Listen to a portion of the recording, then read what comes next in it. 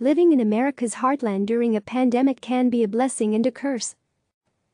This analysis was excerpted from the April 22 edition of CNN's Meanwhile in America, the daily email about U.S. politics for global readers. Click here to read past editions and subscribe. Living in America's heartland during a pandemic can be both a blessing and a curse. Infection maps show hot spots on the East Coast, through the Midwest, down in Florida, to the west in Texas, and with more misery afflicting the Pacific Coast region. But the vast interior seems largely untouched, one reason why local leaders want to fire up normal life. Rural Americans have some advantages when it comes to avoiding the coronavirus.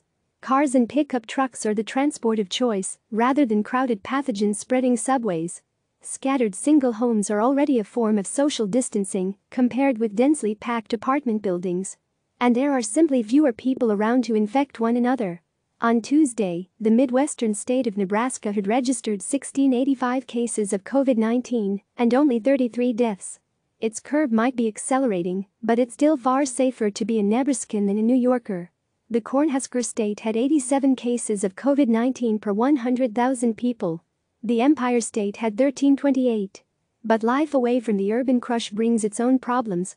In rural areas, hospitals are often sparse, poorly equipped, have only a few ICU beds, and suffer from a shortage of doctors. It's harder to get quick test results. And rudimentary health care in some areas means patients have pre-existing conditions that carry a higher risk of COVID complications.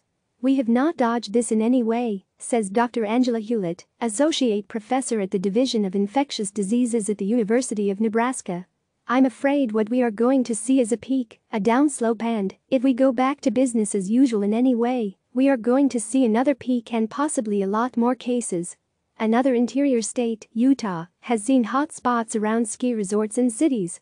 Infection curves in the country will be slower than in populous metropolitan areas, but will be sustained for longer in a series of mini-epidemics.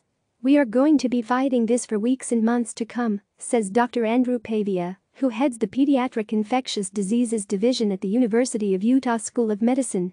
It is going to make reopening that much more challenging.